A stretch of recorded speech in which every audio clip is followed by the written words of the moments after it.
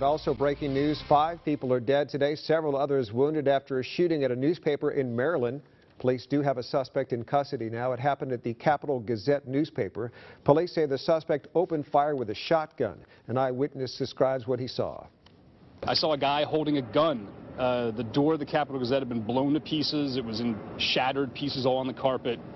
And this guy was holding what looked like a big shotgun and moving across the entrance of the Capital Gazette office, pointing the gun deeper into the office. Police say they were on the scene within about a minute and quickly took the gunman into custody. Stay with Eyewitness News on air and online at yourcentralvalley.com for continuing coverage of this breaking news story.